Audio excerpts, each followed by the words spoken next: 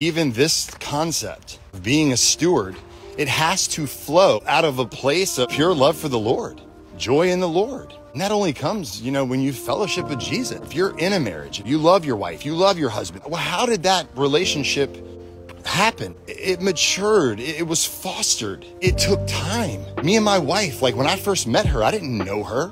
I was just infatuated with her because she was smoking hot and fun to be with. And we just hung out and it was awesome. She was great. But where I'm at now, 20 years later, it's like I've seen 5 different women in her.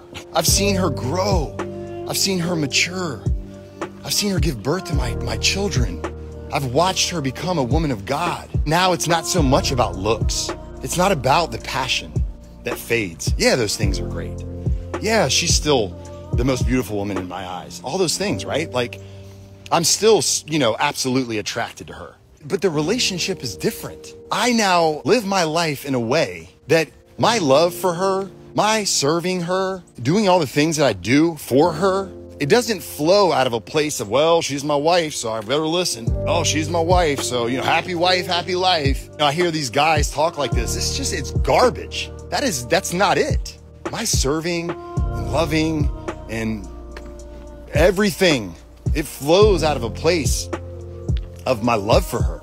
And it's because of a 20-year relationship, investment, commitment, ups, downs, trials, affliction. We've been riding together for a long time. I've seen the good, the bad, and the ugly. I've fallen so far short. She's stayed committed, covenant. If the ship goes down, man, I'm going down with the ship. The commitment, it's not a contract. Guys, America just preaches this message. Marriage is like the Verizon contract. Well, Verizon sucks. The service is terrible. The rates are going up. AT&T is over here offering a new iPhone. It's shiny. I'm gonna go rip up this contract. I'll pay the fee and I'm moving on. I'm gonna sign a new contract. That is not a godly marriage. Covenant. Again, till death do us part. But that was not how it was when I first met my wife. That was not how it was when we got married in 2008. That's not how it was when we had our first child in 2012. But I will tell you that every year I got to know her more and I got to grow in my love for her. And where I am now, almost 20 years later, I don't care what happens. I ain't leaving. Never leaving her side. Ever. I will die before I leave her. This is to the death. And guys, it's no different. Marriage is a picture of our unity with Christ. Actually, the unity with Christ is where marriage comes from.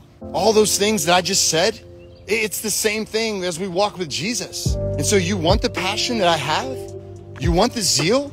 You want to be obedient? You want to be one that wakes up and says, man, I don't want to do this and I don't feel like doing this, but I'm going to do it because this is my Lord, because I love him so much that my feelings don't matter. I kill the flesh. I crucify my old life.